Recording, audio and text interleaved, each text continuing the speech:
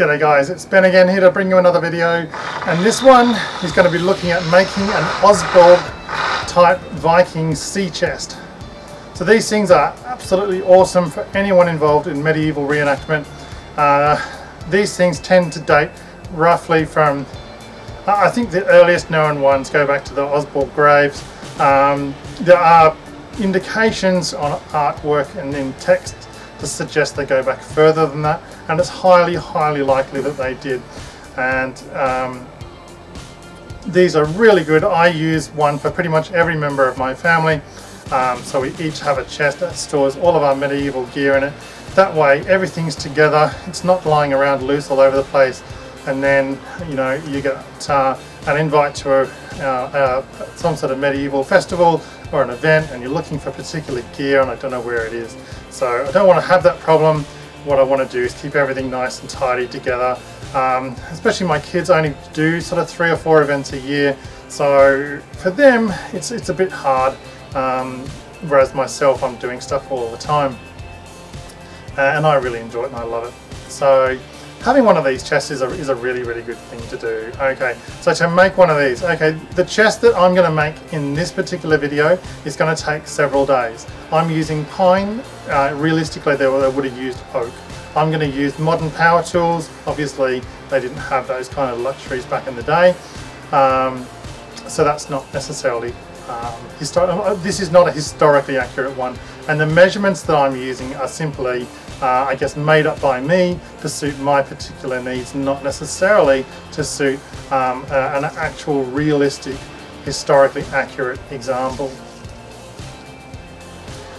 Okay, so the first thing we're going to need to do is go and grab some pine from a hardware store or some kind of wood supply store. In my case, in Australia we use Bunnings, and let's take a look. Alrighty guys, so I've gone down to Bunnings, I've sourced some wood. Now the first thing that I'm going to do is put the wood together to make wider pieces. Now I understand this may not be made the same way that you guys make it. I'm making them the way that I make it, and I found this to be very successful and it works really well. I like simple works for me, may not work for you, I understand that, and that's okay. This is not a historically accurate chest, as I said before. Mine's made from pine and with power tools. So I get it guys, lots of people do different things different ways, that's okay, but this is simply trying to make something which for most people is far more affordable and far more reasonable and practical, because we all live very busy lives and we all have financial pressures, so working this way works for me. And the first stage, as I said, is to put some pieces of wood together to make wider pieces of wood. Alright, so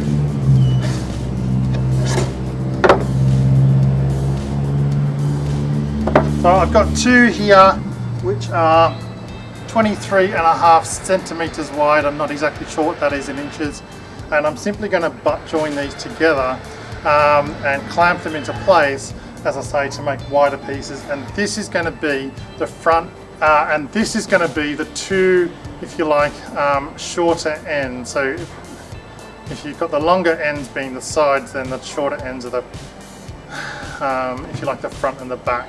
Okay, the glue that I'm going to use is Sikaflex, and then I'm simply going to clamp in place. Once I've got these done, then we're going to measure, draw down, and cut the individual pieces out. We're going to be doing that, I'm going to leave this to dry for at least a day, so that's all going to be a tomorrow job. The assembly, which will take place essentially 2 days time, is a fairly quick process once you've got everything marked out, done and cut. So we'll go through all of those different things individually. When you're buying wood, look for wood with the least amount of imperfections. You'll know what that is when you see it. Look for the wood that you think looks the best for you, for your needs, for your purposes. Whether you like a lot of grain, whether you like features in the grain, or you're not. It doesn't really make super duper differences. At the end of the day, the box is there to hold stuff. I'm a very functional person. If you look at examples of this stuff, and you can see lots of them, both in terms of archaeological finds and reproductions that people have made through the years, then you'll see that these things are a work of art. There's no other word for it. These things are just a magnificent work of art. Personally, I don't really get too much involved in the whole side of the carvings and all the rest of it. It's not really something that gets to me too much. Not at this stage anyway. I can come back and do that kind of stuff later, but for the moment all we're doing is just making the chest itself. So this chest will be something that suits you and your needs, and this particular chest suits me and my needs. So as we can see, Sikaflex, this is a waterproof glue, but it's a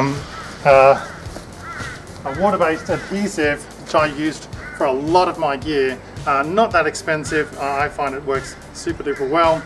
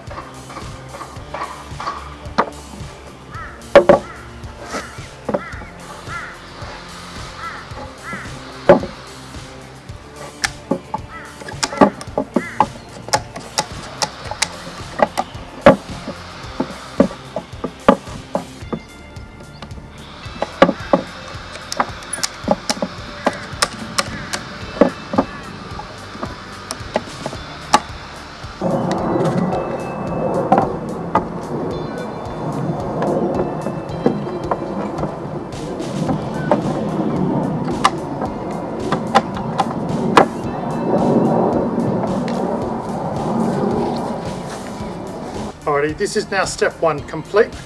So we have enough wood here for two sides, two ends. There's also obviously going to be a top and a base. We'll get to that a little bit later as we go through. Otherwise, I'm just going to leave this in place for roughly 24 hours to dry and cure.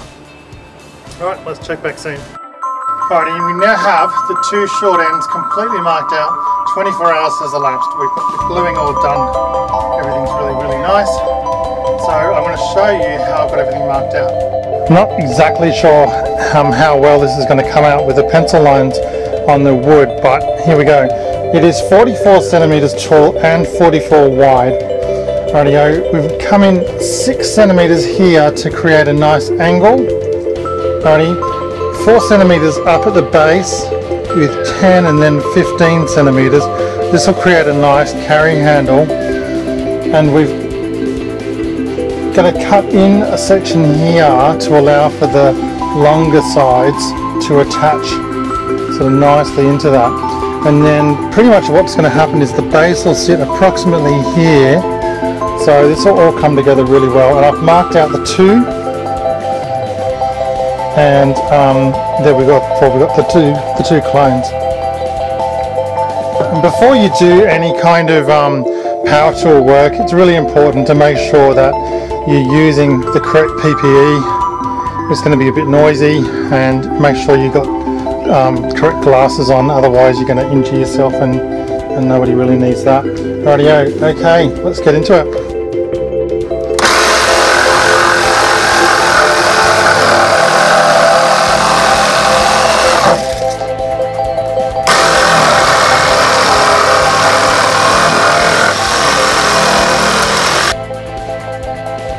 So we now have the two front pieces cut. First thing you want to do is just to make sure that they're both absolute clones of each other and they fit together nicely. Then all I've really got to do is just a bit of sanding down and just a little bit of finishing off on this, and this is going to be pretty good to go. There are a few imperfections, and that's fine. Where this joint is, you can see there's a slight edge there by a couple of millimeters. I can take that down with a plane. I'm not a professional carpenter, so my expectations of myself are pretty reasonable. And then as this goes together, we'll be smoothing out the sides to make it work really well. Okay, so the next thing is the two long sides. Alrighty, so on this side we've got 50 centimeters along the top, a total of 68 on the bottom, but I'm taking off these two sections to allow for the joining of the two short ends. And the total height is 36 centimeters. Alrighty, let's crack on.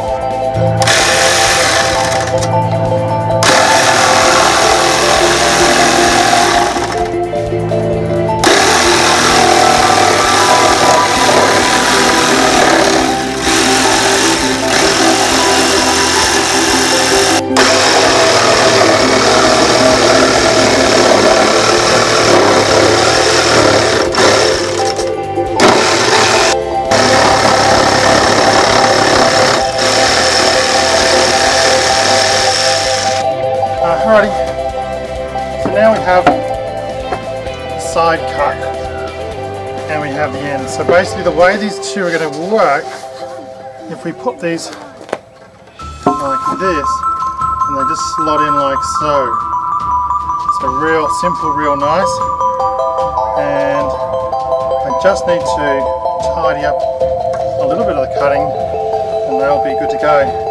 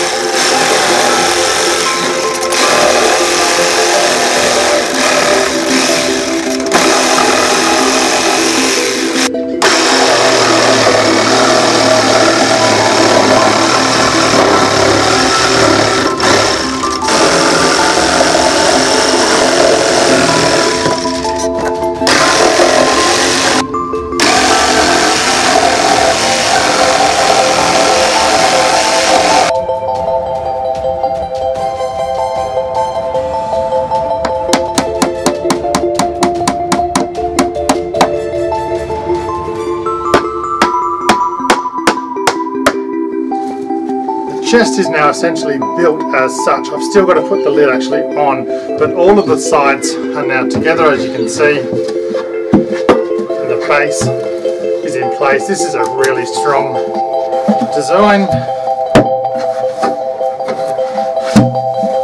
And I'm just going through a process now of smoothing everything out. Before I actually put the lid on, I'm just going to run a route around it, just to give it that really nice smooth edge and no one's getting any splinters.